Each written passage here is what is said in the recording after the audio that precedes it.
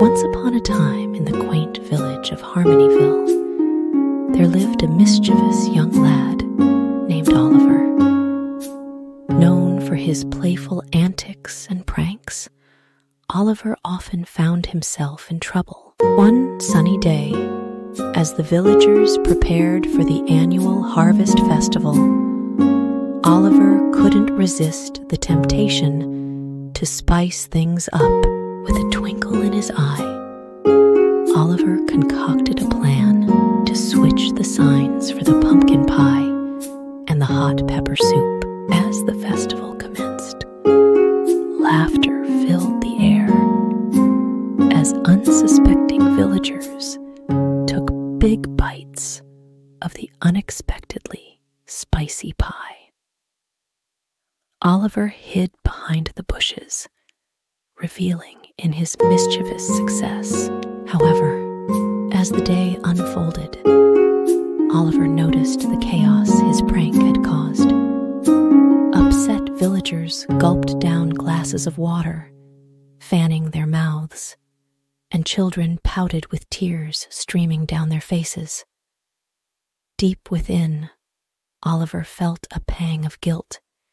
Approaching his friend Lily, whose grandfather had accidentally eaten the spicy pie, Oliver confessed, "Lily, I'm so sorry.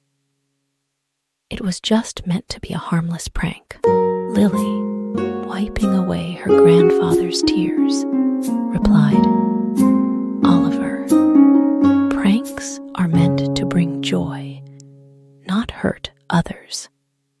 You need to learn the importance of thinking before acting." Realizing the gravity of his actions, Oliver decided to make amends.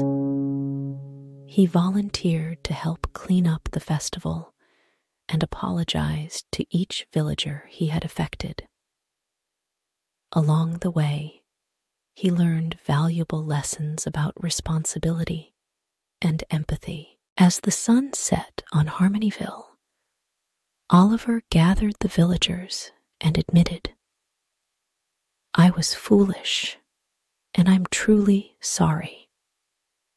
I've learned that our actions have consequences, and it's our duty to make things right." The village forgave Oliver, and he spent the next year demonstrating kindness and thoughtfulness.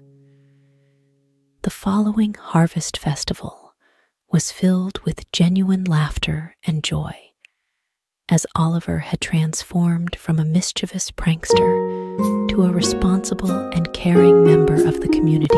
The moral of the story: think before you act, and consider the consequences of your actions on others. Pranks should bring joy, not harm.